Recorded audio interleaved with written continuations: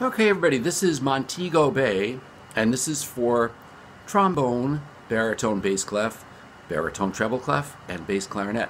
But unfortunately, not for tenor sax, okay? So if you play the tenor sax, I'll have to do a separate one for you because your part is different, okay? Now, here's the thing about this one. I'm going to play it through for you in its entirety. It's kind of long, all right? So I want you to listen to it. And the thing of it is, believe it or not, if you've done all your homework up until this point, in other words, if you can play line 84 correctly and the other ones that come before it, this isn't going to be too hard for you, all right? So here goes. I will skip the 4-measure rest at the beginning. So I'm starting at measure 5. 1, 2, 3, 4.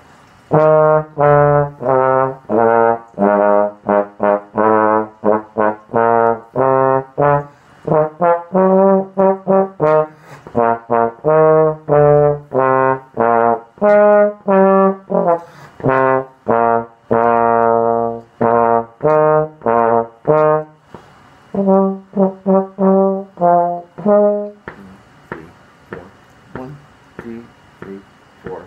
2, 2, 3, 4. 2, 3, 4. 2, 3.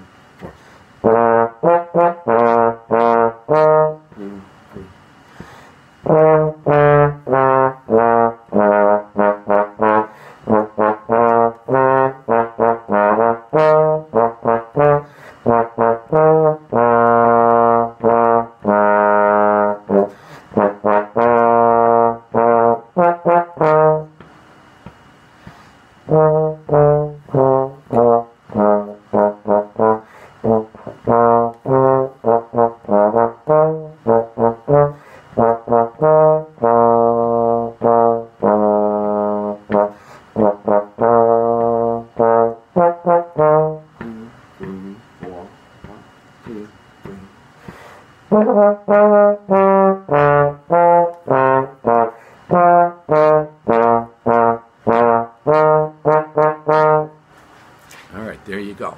All right, so now here's the thing about it. This one is incredibly long, okay? So the only thing that I want to just tell you about with this is to use that 5-step process, meaning say the rhythm and tap your foot, play the rhythm on one note and tap your foot, say the notes and do your slides or your fingers while tapping your foot, then actually play it. And then the 5th step would be to add in any dynamics, meaning forte piano, and slurs if you have them in various spots. There's not too much of that in here, and again, trombone players are not worried about it, okay? First ending, second ending, you should know from before, but just in case you don't, when you reach measure number 28, that bracketed little section there is a first ending. So you're going to go into that and notice the repeat sign that bounces you back to 21. And then you'll play section 21 again, except the second time you play it soft once you get to that point. But you play the notes again, and then when you reach 27, you finish measure 27, skip 28, and go right to 29. That's your second ending, and then play it out to the end. All right?